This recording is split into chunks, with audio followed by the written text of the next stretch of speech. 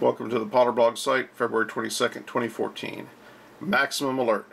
The Department of Energy is funding free whole-body nuke scans and lung scans for victims of the airborne plutonium disaster who live within 100 miles of the waste isolation pilot plant in Loving, New Mexico.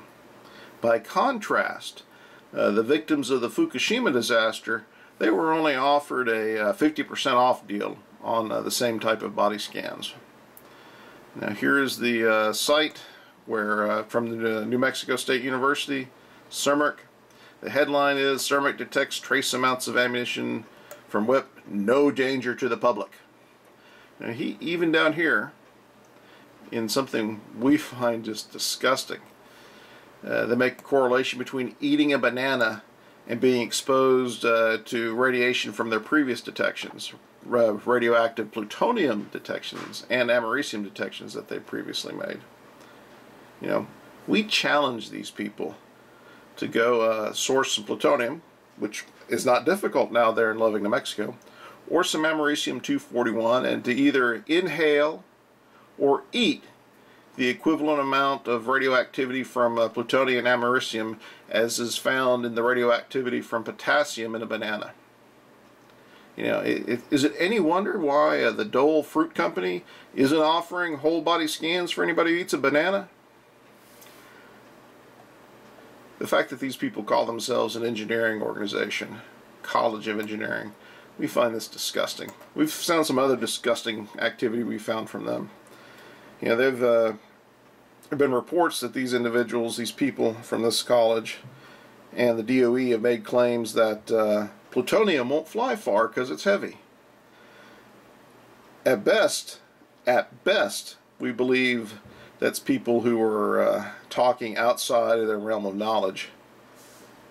And that's at best. But you would think an environmental monitoring group would be aware of how far plutonium flies based on what's been detected from Fukushima.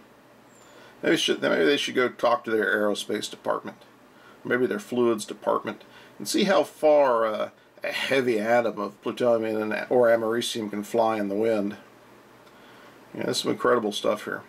They also list their level of their detection that they made, and they claim in here. Let's see where it is. They say their airborne detection showed 0.64 becquerels of americium and 0.046 becquerels of plutonium. You know what they don't tell you is that their airborne detection was likely based on an event that took 5 days. So 5 days, they took whatever, we suspect they took whatever radiation reading they got out of that filter and divided it out by 5 days worth of air being pulled across that filter. Whereas these same people have been apparently quoted as saying that they thought the release only happened over a few moments before the air filtration kicked in at the WIPP site. You know, so while we question the morals of these people, I don't think that bothers them. I mean, if they're willing to make comparisons to bananas and between inhaling plutonium and eating a banana, then we believe that they're either dupes or that they're evil. We don't know which one it is. But I don't think that bothers them. But what should bother them as engineers is if they make a reading based on units that involve days worth of volumetric airflow, and then they use that as a comparison to claim something that they suspect only took moments of time. You know, that's a unit mismatch that an engineer should not make. Maybe that'll bother them a little bit. Poor engineering. But all these things are only our opinion. You can look at the math yourself. But one thing you need to consider out of this is this free whole body scan is basically not going to detect any plutonium inside your body. Plutonium only travels, the radiation from plutonium only travels a very short distance, so they're not going to directly detect any plutonium. They might detect some associated americium-241 with it. These tests work best if people would have had a detection or a test done before the disaster and then again after. There's even a more troubling aspect to this, and that is that these people who are getting these tests, this whole area is really like a giant lab rat guinea pig testing system. In essence, what it's driven out to be. Same thing happened in the Bikini Atoll when it was exploded in the early 1940s.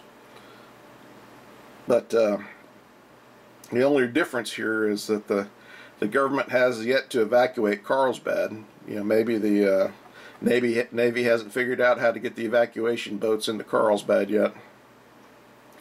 But there's an Obamacare aspect to this too. Obamacare has been designed with computerized billing and coding that has coding for every possible disease and ailment. So once they have these scans from these people and they get a baseline of some level of radioactivity these people have been exposed to, then they can track these people throughout the rest of their life without these people even knowing it, just by following the Obamacare reporting. Now, at first they might claim it's only metadata, like the NSA says they only collect metadata and nobody's individually identifiable. But this is also a national security matter. So you can damn well be sure that if you get these scans, and it might be good for you to get these scans, that somebody's going to be tracking your health care for the next 40 years, and they're going to be doing statistical population studies. Bad times.